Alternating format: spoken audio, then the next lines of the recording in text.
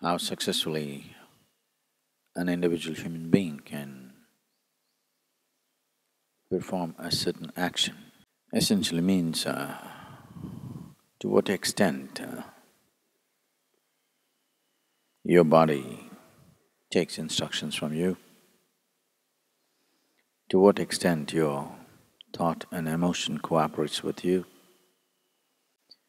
to what extent you can get all your energies focused in one direction, to what extent you can get the situations around you to go with you. But before all this happens, how clearly you see something is the most important thing.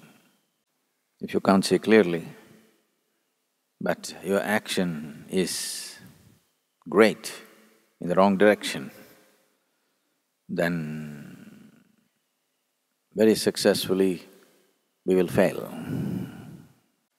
So the foremost thing is always to develop a certain clarity of perception,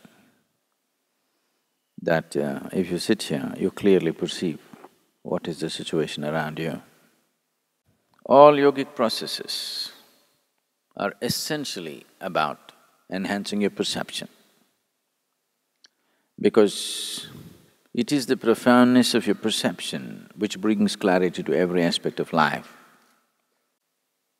If I sit here with my eyes closed, if someone enters this hall, I will tell you what kind of person has entered this hall. If you could sit in your office, if someone enters your office, if you could know what to expect from the person who comes in front of you without uttering a word, it would be good, isn't it? So much rubbish would be cut out.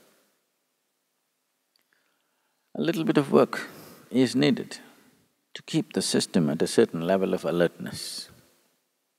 If you put it through a certain few paces, eating right, sitting right, breathing right, doing things right, holding the body right, if you do these things for some time, consciously, 1 or 2 months, you will see the alertness in the body will come to a status where just anything, if something comes in front of you, simply you can feel it out.